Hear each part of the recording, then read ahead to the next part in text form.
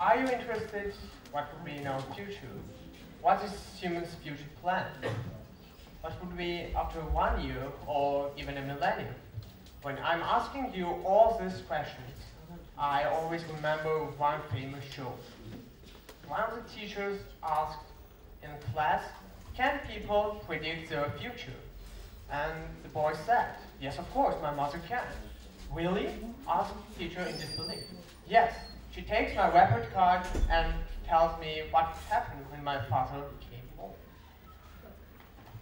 So, in the middle of 20th century, it's really hard to even understand for people that they develop lots of gadgets, lots of electronic devices such as mobile phone or dozens of other items. But for nowadays, it's reality. In some way, for instance, in medicine, they created the artificial organs, or there are some multifunctional libraries, and we see it in our life. But several years ago, some writers wrote about it. Some fantasy writers, science fiction writers. These are the main, maybe not main, but the major authors of science fiction, and I think you all know about it. So, Julius Verne and the modern submarines. We all know that in the middle of the 19th century, maybe, Julius Verne wrote about submarines, but there was no idea about it, and it was a real revolution. But some people said, mostly writers, that it was a total nonsense and no one can interest it because Julius Verne wrote about, it's not a real fantasy, they said. But after several years, we saw the result that in the military system, we all know about this submarine, and it's really important. In the World War, we see the result. The second idea of the same author was the moon, the capture of the moon. In the middle of the 20th century, we see the result that the Americans go there and capture it. But it is maybe a coincidence that in the middle of 19th century, Julius Verne wrote about it. And it's like an inspiration maybe for Americans, for NASA. I don't know the exact answer, but maybe yes, because they're interested in the planet, moon itself, and after all, they captured it. And Buzz Aldrin always laughed about this fact that he captured the moon, and after all, his neighbor will be very happy also. Arthur C. Clarke and the Space Odyssey. So, one of the major creator and inspirer of sci-fi genre itself was Arthur C. Clarke. And his main idea was the Space Odyssey. And we see he had 5 volumes of books, and he wrote a lot. He wrote about the exploration of space, of the Milky Way, and we see the results here, that in the 21st century, Americans go there and have some expeditions and serious explorations, and have results also. So this is not, it's a true fact that he wrote, and it was a fantasy in that time, but today it's reality. But in some way, you can say that it's a coincidence. Okay.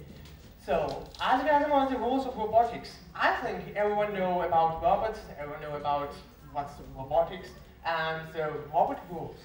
So, this writer was one of the most interesting one, because he wrote about robots in the middle of 20th century, when there was no idea how they can even make it. So, in 21st century, we have robots, but it has some problems. And this rules told us that it has some problems in that time also. But after several years, all these problems were solved. And we have a modern robot, which would be really strong. And it's like a part of this whole technological progress. Mars is our mysterious future. So this is really interesting that about Mars there are many novels, but the most famous one was Mars Chronicles, written by Ray Bradbury.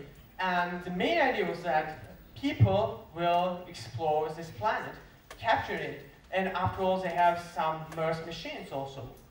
I think it's not a coincidence, because today Americans made some machines, Mars machines, and they created and they have like the same plans that this writer told in the middle of 20th century. So this writer has some futuristic ideas, but I have one question. How they can even maybe predict the future if they are ordinary people? Yes, I agree with you that they are ordinary people and they have the same ideas that we have. And it's a total nonsense that they sit at the sofa, drink an orange juice and think about future. No, it's a part of their thinking. They think a lot, but they think a lot not only about future, about our past, about our present, and they develop some futuristic ideas, which maybe can become reality. The Big Brother is always watching you, the famous novel written by George Orwell, 1984. So you see that this novel is about collapsing the communism, but itself, the idea is really interesting. But in that time, when he wrote it, it was in 1948, and it was a total march of the Soviet Union and communism, so there was no idea against this fact. But this writer said that it will be a total collapse after several years, and after maybe 45, 50 years, we see the result that the Soviet Union collapsed and have lots of problems here. Many political parties also have some ideas and some inspiration when they read this, and after all, maybe some movements also based on this fact. So what kind of people are writers? Mostly science fiction writers. They wrote only about what they see, or maybe they dream a lot, or they have some great imagination.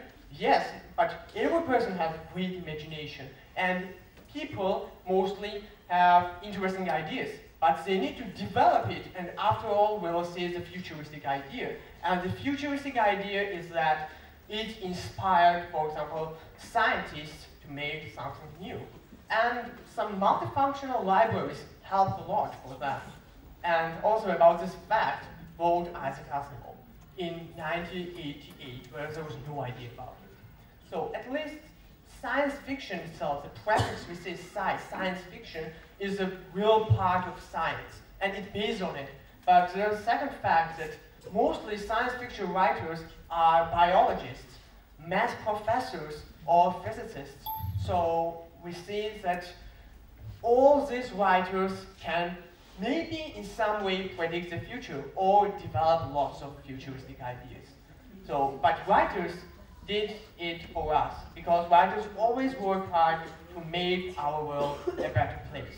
Maybe here there are some futuristic ideas, and I think that you can develop it, and maybe you will be one of the most influential futurists. Thank you for your attention.